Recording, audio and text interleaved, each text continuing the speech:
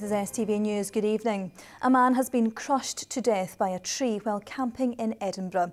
The man, who has yet to be identified, was in a tent by the Water of Leith in Dean Village when the incident happened in the early hours of this morning. Our reporter Amy Dunsmuir sent this from the scene. A quiet walkway in central Edinburgh where tragedy struck early this morning. Two men were camping on the south bank of the Water of Leith in Dean Village when a large tree fell onto their tent. Emergency services were called at 3:30 this morning but found one of the campers dead.